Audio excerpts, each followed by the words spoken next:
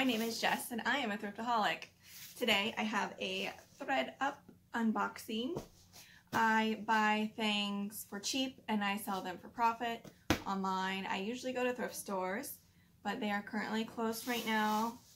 So this is what I have. I have had decent luck with free inventory from my local community, but I thought I would change it up. This is my second rescue box. My first one was kind of a dud.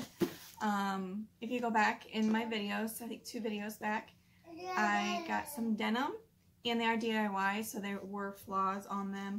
However, I can only sell maybe half, so I will probably just make my money back. I've not opened this. I did break the seal, so I can open it. Here we go. I got T-shirt lot. I'll have to look at my invoice. I don't remember how much I paid for it. I don't know about you, but I've been doing a lot of online shopping for myself and my family. So I paid $28 for this, and it's the 25 shirt DIY t-shirts. So my plan is, if there's any flawed, that I'm going to attempt to do some bleaching with them. Okay, so they are nicely laid in here.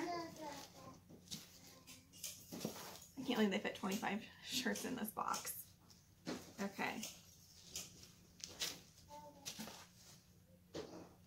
Just my size. I believe this is Walmart. It does have a cute print. I would not thrift this, but this feels really soft. Mossimo, which is just Target. It's like just like rayon. It's a blue striped, size large. I'll probably just keep that one. Here's a loft. This is like Y2K. It's shorter, V-neck. It's a light yellow. I have a pile that I will just redonate. That's going in there. Don't know this one. Wonder Sea. It's a small. It's a really pretty yellow. It's looking lighter, but it's a little bit darker than it's showing up. Here's Gap.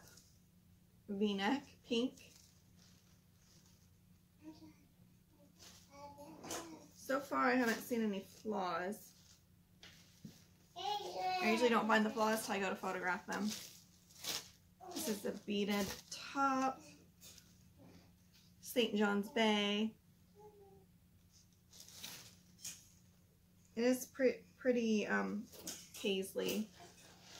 I'm trying to see if there's any loose beading. I don't think there is. Yeah, maybe $5. I don't know. Here's like a boat neck Charter Club. It's a pretty like lime green. It looks kind of yellow on camera, but it's, you know, like a true lime green. Like, so far these shirts are in like new condition. But yeah, these are like brands I would not pick up. Morona from Target. This is really soft. It's a large. It's the Ultimate Tee.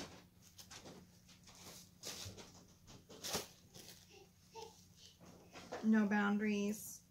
Walmart. New with tags. Tie front shirt. Probably just keep that one for myself.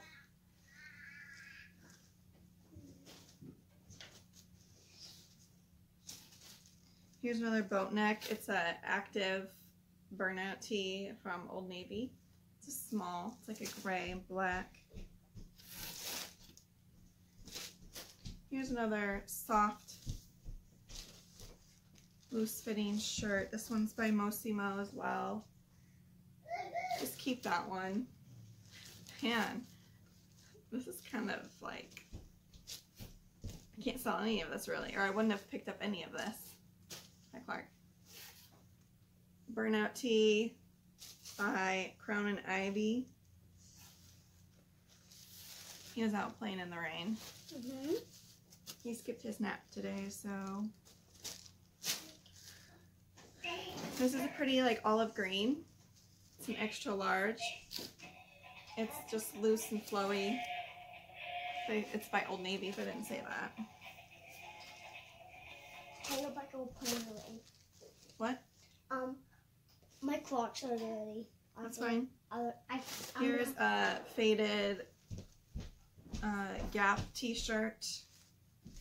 Here's a Banana Republic shirt. It's shorter. It's probably like 10 years old and it's worn, so I can't sell that. So far, I wouldn't be able to sell any of these shirts for maybe $5. And I don't know that I really want to sell any of them. Yeah, it's a bust so far. Here's just a plain Gap. It's got like a little gathered area in the back.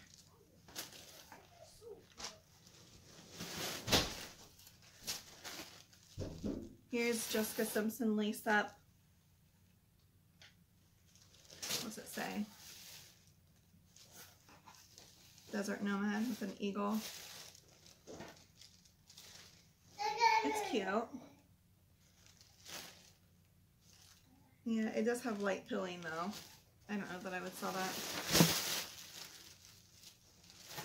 Here's a Gap striped shirt. It's pretty. Yellow and gray. Ooh, getting near the end of my pile.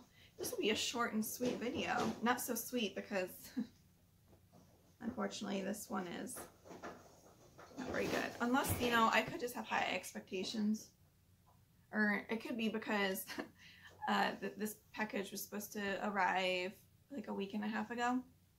And so I've been waiting and waiting and waiting. And so I think I let the anticipation build up. This is just another plain green tee by Banana Republic Factory. Here's Ruby Road with some beading. It's pretty. I like the colors. Women's extra large. Not sure where that's sold, but I don't pick that brand up. Next, I don't even know what that is. And again, that's like 10, 15 years old. St. John's Bay.